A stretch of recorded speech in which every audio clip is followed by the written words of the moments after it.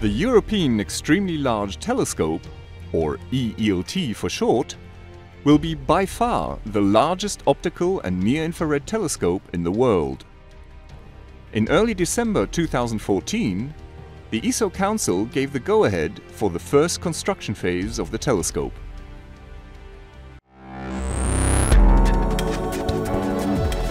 This is the ESOcast. Cutting-edge science and life behind the scenes at ESO, the European Southern Observatory.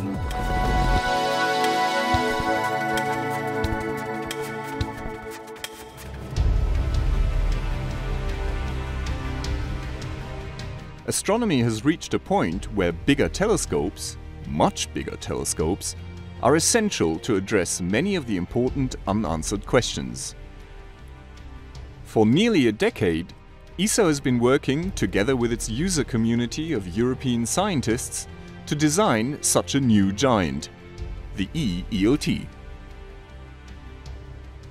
The decision by the ESO Council means that crucial contracts, including those for the construction of the dome and the telescope structure, can be awarded according to plan. The E-ELT will have a main mirror 39 meters across. It will collect 13 times more light than any other optical telescope today. This main mirror will not be a single mirror. Instead, it will consist of 798 hexagonal mirror segments, each about 1.4 meters across, but only 5 centimeters thick. The E-ELT has an unusual optical design, using 5 mirrors. This includes advanced adaptive optics that corrects the fuzziness of astronomical images that is caused by atmospheric turbulence. Adaptive optics are already in use at ESO's Very Large Telescope. By using this technique, the E-ELT will be able to produce images up to 15 times sharper than those from the Hubble Space Telescope.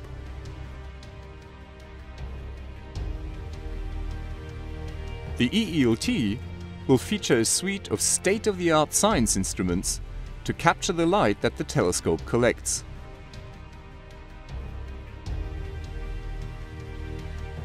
The dome of the E-ELT is an exercise in superlatives. With a height of 74 meters and a diameter of 86 meters, it simply dwarfs any existing telescope enclosure. The perfect future home for the E-ELT has been found on the summit of Cerro Armazones, a 3,000-meter high mountain only 20 kilometers from ESO's Paranal Observatory in northern Chile.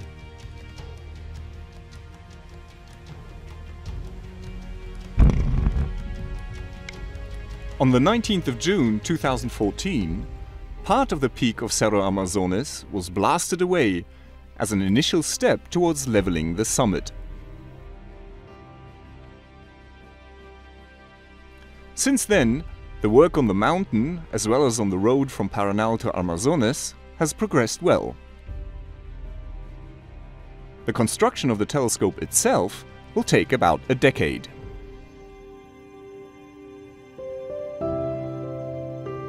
Once in operation, the E-ELT will tackle some of the biggest scientific challenges of our time. It will image planets around other stars and study their atmospheres looking for biosignatures. The E-ELT will also make fundamental contributions to cosmology by measuring the properties of the first stars and galaxies in the universe and by probing the nature of the mysterious dark matter and dark energy.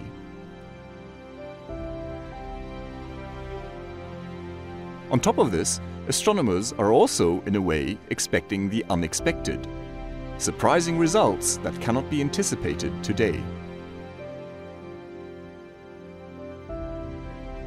The European Extremely Large Telescope will represent a gigantic leap in our ability to observe the universe around us.